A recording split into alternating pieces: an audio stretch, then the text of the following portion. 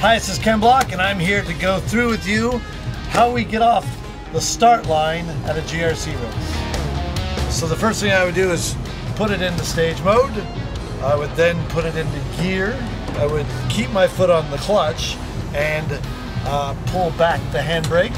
Then I go into launch mode, which is with my left hand button here. A combination of these senses that the car is now ready to go into the launch. The engine mapping changes. We control at that point the turbo speed, which controls the boost pressure. We also have an RPM limit that comes in. Ken is able to do a practice launch before he comes up to the start line. From that he gets some feeling as to how much grip there is.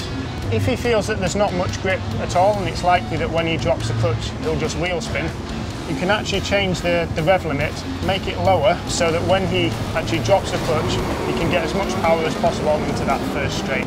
So, start letting out the clutch to find the bite point of the clutch.